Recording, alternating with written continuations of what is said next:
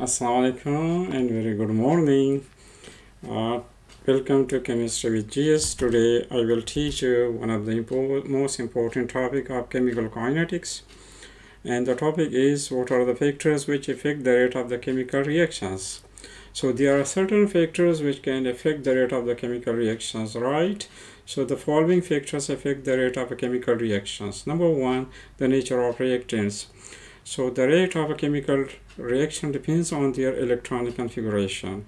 Reactants vary among themselves and reactivity. For examples, number one, sodium metals reacts quickly with water as compared to iron. Number two, the reaction between ionic compounds are very fast while reaction between molecular compounds are moderate. The example is of the ionic compounds is AgNO3 plus NaCl gives AgCl plus NNO3. So this reaction will take place faster than the other one, which are in the form molecular compounds. So the nature of reactants means the reactant substances belongs to which group? They belongs to group number 1, and the substances which are belongs to group number 2. So the substances which are belong to group number 1 will show faster reactions than those substances which are in group number 2, and the substances in group number 2 will show faster reactions than those substances which are in group number 3, and so on. So the reactions of magnesium with oxygen in the presence of a flame is very fast to form magnesium oxide, while the reaction of copper with oxygen is very slow under the same conditions. The conditions are same. So if we react magnesium with oxygen, right, in the presence of flame, so it will form magnesium oxide and the reaction will be very fast. On the other hand, if you take copper and under the same condition, means in the presence of a flame with oxygen, so the reaction will be slow.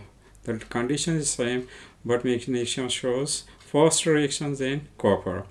Number 2, concentration of reactants. So concentration of reactants also affect the rate of chemical reactions. The rate of almost all reactions increases when increase in the concentration of reactants. According to the law of mass action, the rate of reaction is directly proportional to the product of molar concentration of reactants. It means that increase in number of moles of reactants increases the chances of collision, which increases the rate of reactions. So if we increase the concentration of reactants, it increases the rate of the reaction, and so on, right? If you decrease the concentration, the rate of reaction will be decreased. If we increase the concentration of reactants, the speed of the reaction will be increased. Example is combustion is more rapid in pure oxygen, meaning 100% oxygen as compared to air, which contains 21% oxygen. For gases, if the reactants and products are in gaseous state, so pressure then can affect. The concentration can be increased by increasing pressure.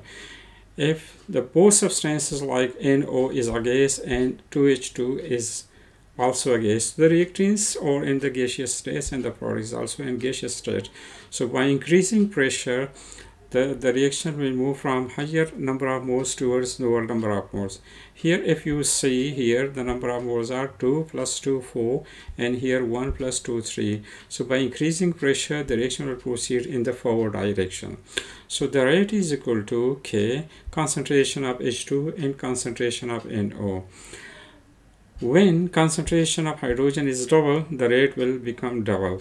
If we change the concentration of NO, when the concentration of NO is double, the rate increases 4 times. So here, if you increase 4 times, here you will put the superscript, or the power of NO will be 2 and that of hydrogen will be 1. So 1 plus 2, the order of reaction will be 3. So 2 plus 1, 3, so the order of reaction will be 3. Factor number 3, surface area. Surface area also affect the rate of the chemical reactions. So the reagents which have greater surface area will show faster reactions than those reactants which have less surface area. So when surface area of reactants increases, the rate of reaction increases. So the reasons is that with the increased area in contact with each other, and the rate of reaction increases when increase in surface area.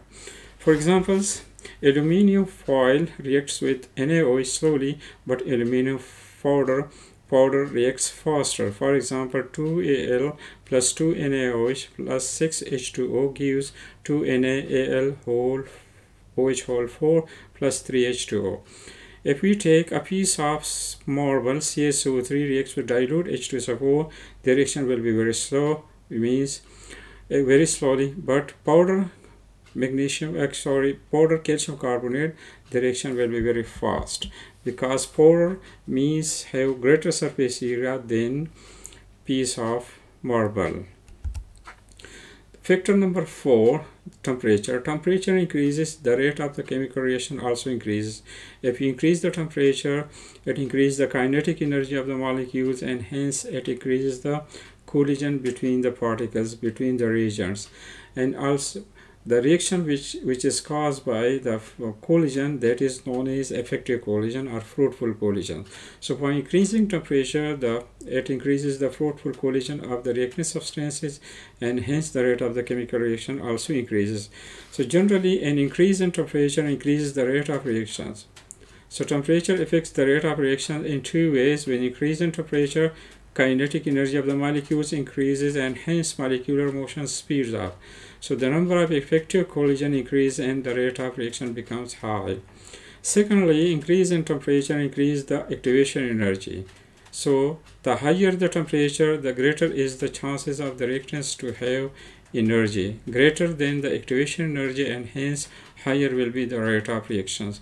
So if we increase the temperature, and increases the kinetic energy of molecules, and which further increases the collision between the particles, and further it increases the rate of the reactions.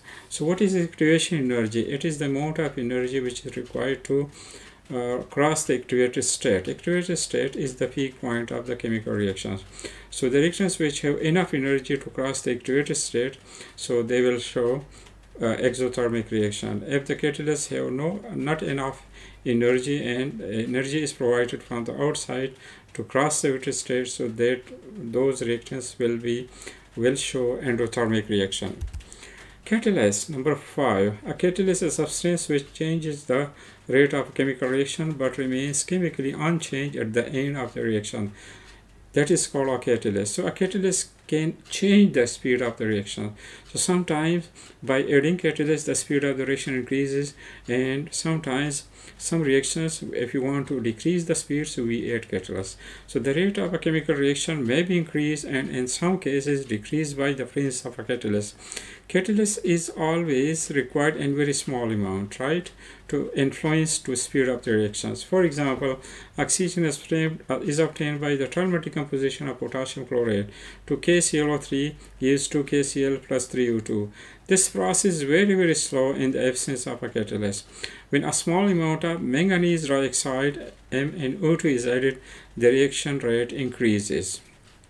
So these were the 5 factors which can affect the speed of the chemical reactions.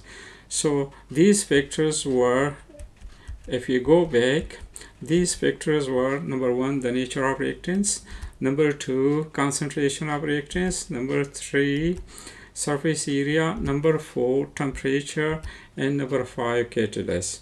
So these were the 5 factors which can speed up the chemical reactions, which can speed or which can change the speed of the chemical reactions.